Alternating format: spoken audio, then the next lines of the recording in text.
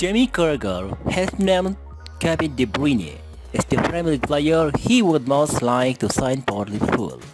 The Liverpool legend made the comment while speaking to Gary Neville in a transfer song for Sky Sport, asked by Neville who he would to add to the club squad if he had the pick of any player in the country. Carragher did not even hesitate.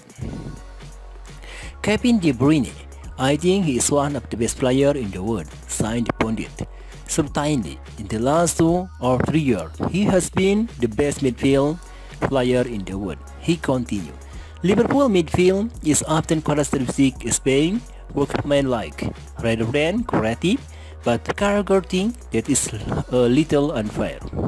People always say Liverpool lack creativity in midfield. I think it is a bit harsh because I think Liverpool get their creativity from different area. It is just the way the team set up.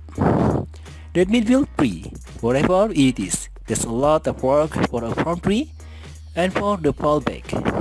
So they have got a job to do and they do it really well. But the former Liverpool defenders say that De Bruyne could add a bit of magic regardless, as long as they stay out of Trent Alexander-Arnold's way.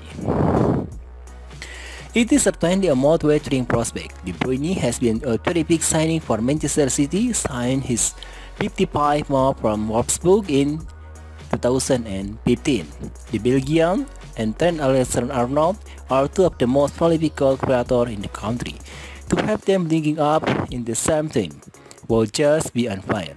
It is easy to agree with Carragher here. Liverpool certainly lack a midfielder with De Bruyne quality, but in France, we surely have the next best thing.